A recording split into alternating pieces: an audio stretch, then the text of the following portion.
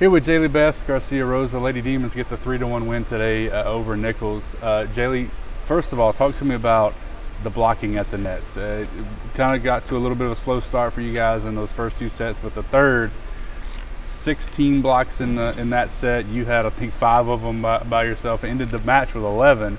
What was the difference between those first two sets and that third and fourth set that really played a big role in how the match ended? We've been counting this team like for the last 3 days, but the first two sets we were all over the place. They tried to help me in the middle, and then they were late to the pins.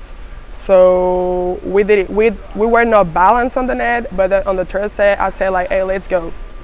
You go with your player, I'm go with mine," and I just go and close the block on the pins. And basically that was it. That was more communication and just identify like the haters, what they want to hate. Like I said, you had 11 blocks today. That's a new career high for you. Did you feel at any point during the game I was like, okay, things are going pretty well at the net, I might be putting up some good numbers today?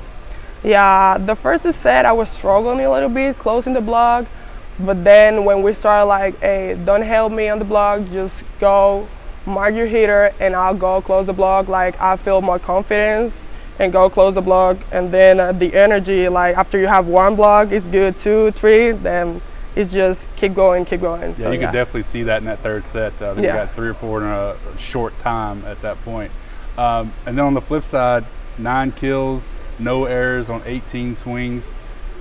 Are you able to sort of feed off the defensive side to help the offense, or is there a balance there to say I'm doing well defensively that's going to help the offense, or vice versa? Yeah, like on the middles we have like single blocks, so we have to be available like the whole game.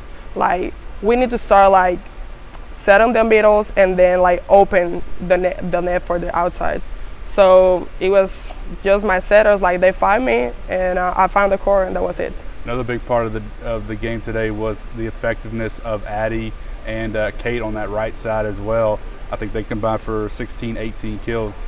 So with you doing your part in the middle, them on the right side, and of course Simone and Bree doing what they do, that dynamic offense certainly just makes you guys very, very difficult to contend with as a defensive side. Yeah, definitely. Like we start hitting in the middle, so the middles were staying with me, and then they set the ball to the pins, so they were like single blocks, so they were able to score like the whole match. So that works a lot. We knew coming in that we were going to play Nicholls in the tournament, regardless of how this one it finished. We get the win. How do you guys build on that, keep the confidence up, knowing that we're going to see them again in just a matter of days? I think this match was very important. Like we've been losing like a couple of games, and we know that we have to play Nicholls on the tournament. So we said, hey, let's go out of the court, just play your game. So now we know what we're gonna like see on Thursday on the tournament. Like we know like the details we have to fix, and like of course it was a win, so we have the energy. We need to keep going. All right, Jay, appreciate you, and we'll talk to you again soon. Okay, bye.